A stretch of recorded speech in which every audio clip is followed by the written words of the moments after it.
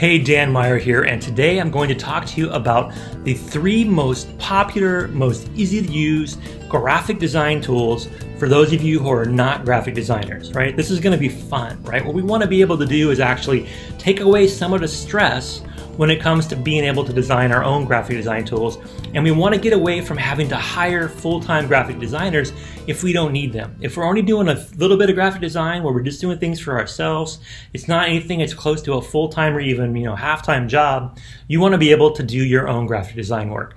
These are the 3 tools that my team uses for a variety of our clients to help them do graphic design. These are the 3 tools that my team uses to be able to do most of our imaging so that we're able to add images to all our videos. We're able to put some kind of look and feel to build our brand that's consistent. If you look at all my YouTube videos, look at all my blog posts, you're going to start seeing consistency with our brand, and we do that using these tools. This is super important because I know a lot about branding. After working for Wells Fargo for 15 years and understanding how corporations do their brand, I've also learned how small businesses have to build a brand and how important it is to be able to build a brand. I've done this. I've built 6 companies myself, and I've helped over a dozen companies build their brands as clients. So this is what I suggest you do. Think about what it is that you want to be able to do with graphics. Do you want to have some things that you add, to the front and back of your videos? Do you want to have consistent cover photos across things that you write or record? What is it that you need to do with graphic design, right? Do you want to do animations? Do you want to do things that are just bright and colorful?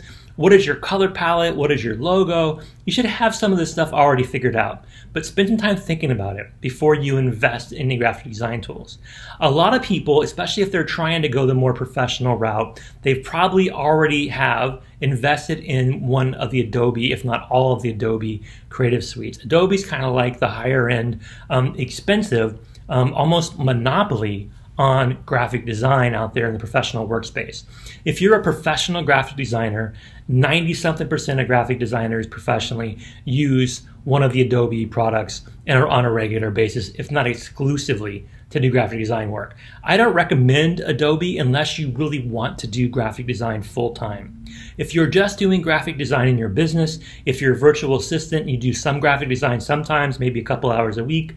If you're a small business owner, an entrepreneur, a solopreneur, you're trying to do your own thing, you want to do graphic design, don't use Adobe. It's expensive, it's complicated, it's not easy to learn. Yes, there are a lot of tools about it. Yes, you can bundle a lot of stuff together, but it's just not user-friendly. This is what I've learned from my own experience, as well as the feedback I've gotten from dozens of virtual assistants who do graphic design work, including my own team working for my clients. By far and away, the most widely used free tool is Canva. And Canva is a really good design tool for non-designers. It was designed that way. It's kind of like the anti-version of anything Adobe. Basically, it allows you to drag and drop things. It's really easy. It's really intuitive. There are plenty of videos on YouTube about how to use Canva to do certain things. You just go to YouTube and type in, how do I build a graphic design for XYZ? And it will give you tons of experts who will show you how to do it for free using the tool for free. Canva does have an upgrade, a pro version that you can use to pay monthly or annually if you want some additional features, but most people, most VAs out there doing just a couple hours a week of graphic design work are using the free version of Canva to build things, header images and cover photos, social media banners, even some infographics are pretty commonly used on Canva. That's the #1 tool out there. If you're not using Canva, then you might be using Stencil.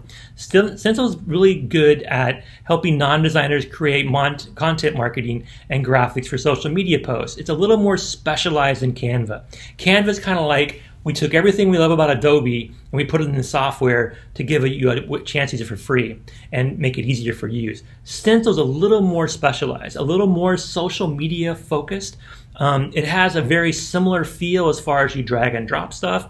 It's also got a free version that most people use, and a premium version you can upgrade for a pretty cheap monthly cost. Both Canva and Stencil can be less than $10 a month if you're using that version. It really is best for presentations and blogs, email campaigns, newsletters. You can use Stencil. I basically look at this like if Canva is the Coke, then Stencil's a Pepsi. People just have a preference difference, right? A choice and taste is different for them. So if you're not really loving Canva, give Stencil a try. If you are a Stencil user, you're probably pretty happy with it.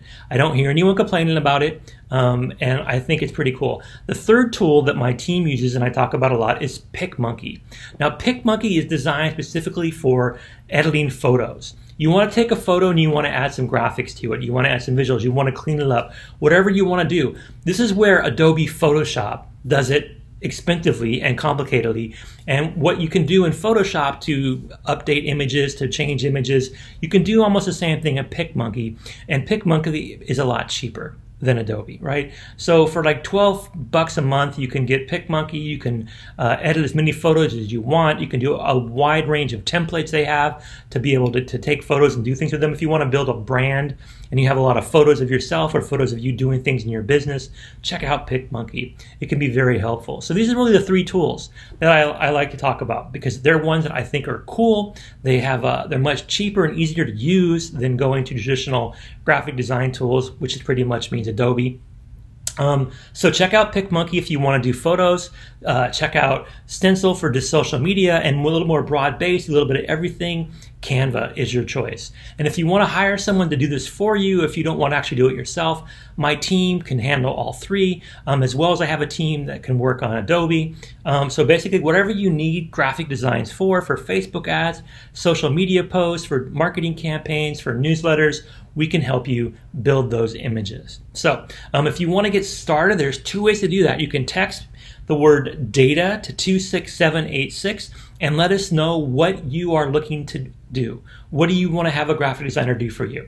You can start as simple as project part-time work, or you can hire a full-time graphic designer. We have both types. I want you to be successful, so if you do reach out to us through the text option of data at 26786, or if you email us through our website at sonicva, that's sonicva.com, if you get a hold of us, you will not just be hiring a virtual assistant, you will be getting my support. I will work with you, I will coach you, I will help you be more successful. I will help you figure out the right person to hire, how to onboard them, how to make sure that you're successful. My team of virtual assistants are full-time employees.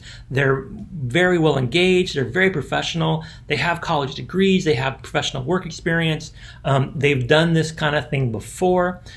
So that's what we do at Sonic VA. We match up your needs as a small business owner, entrepreneur with talent from all over the world that can help you figure out how to grow your business, how to even launch a new business, or how to scale your existing business. Graphic design is a big part of that. So if you do use one of these tools, and I recommend that every virtual assistant know how to use Canva, Stencil, and PicMonkey, and I encourage every business owner to either know how to use them or find someone, delegate, outsource these things to someone who does. So that's my talk for today. Hopefully you enjoyed it. Feel free to drop a comment in the comments box below, and look forward to new videos from us soon.